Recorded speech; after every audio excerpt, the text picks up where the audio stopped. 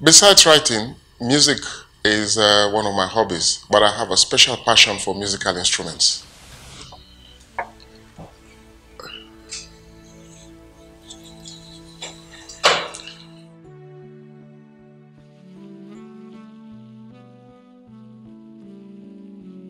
Today, I want to address the problem of drug abuse in our communities. This is a problem that nobody wants to seriously talk about. The menace of drug abuse is ravaging our youths in epidemic proportions. The truth of the matter is that there has been a phenomenal increase in the prevalence of drug abuse amongst our youths. This prevalence happens to be the direct consequence of the terrifying increase in the supply of narcotics and psychotropic substances in our communities. Drugs like cocaine, crack, heroin, codeine, amphetamines, methamphetamines, inhalants, and lysergic acid diethylamide LSD, among others, are all over the place, especially in our higher institutions. Consequently, a large number of our young people have taken to the drug culture unknown to their parents. Addiction to illicit substances is not only impacting very negatively on the mental health, but also the social lives of our young people in the most severe and devastating ways. Many of our youths have, developed mental health problems due to drug addiction. Others have committed suicide due to such substance abuse disorders. Many have died in vehicle and other accidents due to drug abuse. Others have dropped out of school because they are unable to focus on their studies. Hundreds of thousands of others have been infected with, STDs like HIV and hepatitis due to the drug problem. Many are taken to crime and other vices on account of illicit drugs. Many have died as a result of substance abuse.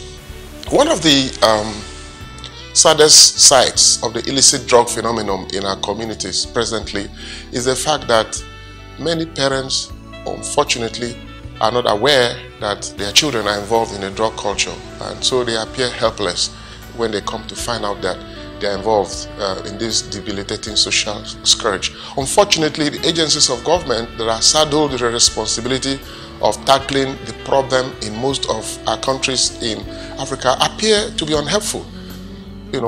Besides being grossly ill-equipped, understaffed, poorly trained, underfunded, and in some instances bedeviled by corrupt public officials, such agencies of government are completely incapable of tackling the drug menace, effectively in the present circumstances.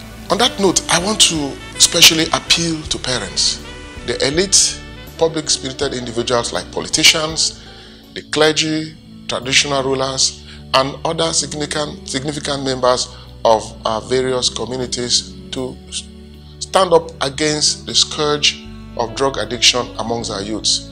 Truth be told, if we do not effectively tackle the new wave of the crave for dangerous drugs in our communities amongst our youth, these drugs will destroy them and the future they represent. We cannot have a virile future with this army of young drug addicts in our communities. No new hope, truth be told, no new hope will be added to the broad promise of the next generation and even the present generation under this present scourging slavery of drug addiction, unless we team up in one concerted determination to fight the drug monster. Parents, please stand up and say something. Also do something against this dangerous scourge amongst our youth.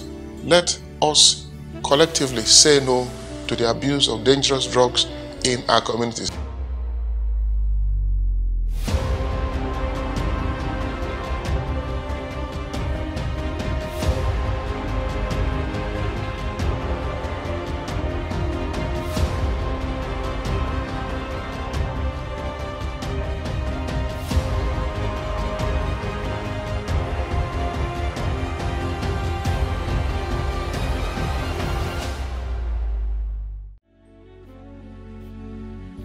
Thank you very much. God bless you.